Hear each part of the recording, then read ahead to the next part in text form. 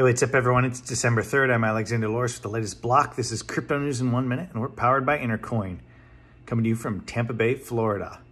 It's quite a bloody dip today. Bitcoin dumped briefly, touching into the 51,000s, is now in the low 53,000s, down around 6%.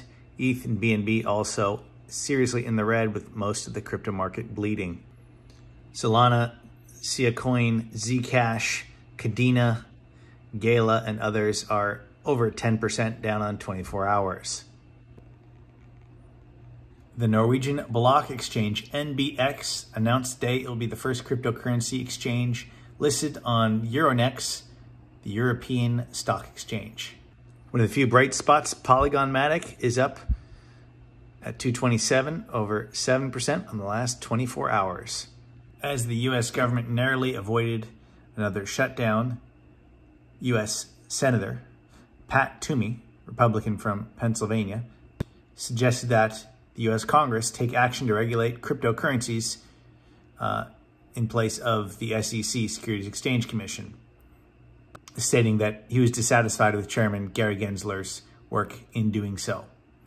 That's all for today. Make sure to like, follow, and subscribe at Alexander Loris at The Latest Block and at Intercoin.org for the latest news and updates. Also, check us out tomorrow. I'm going to be on Twitter Spaces, 1 p.m. Eastern Standard Time, 10 a.m.